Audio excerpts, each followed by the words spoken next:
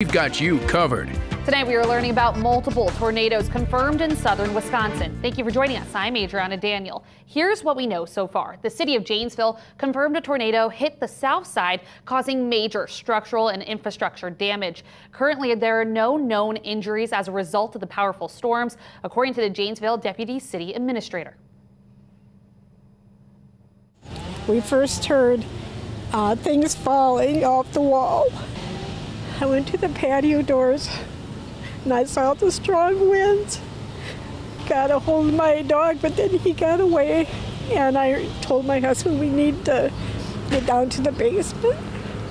Our garage is damaged and we have 2 vehicles that are gone.